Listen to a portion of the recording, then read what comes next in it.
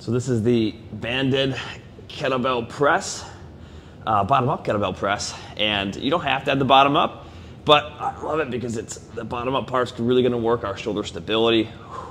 The point of the band is it's working our internal rotator of our shoulder. A lot of people never work this guy out, and it's actually the most used muscle when you are bench pressing. So most people, yes, you work it when you bench press, but they never really work it out when they're not bench pressing or any pressing motion, so it tends to get a little bit underdeveloped.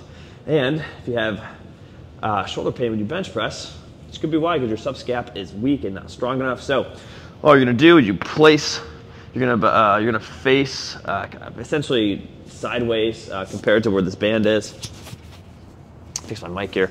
Sideways compared to where the band is, goes right around your arm here. So this is a pressing motion. Feel free to get a good amount of tension there. Then grab that kettlebell, get some pressing going. Again, the banded kettlebell press.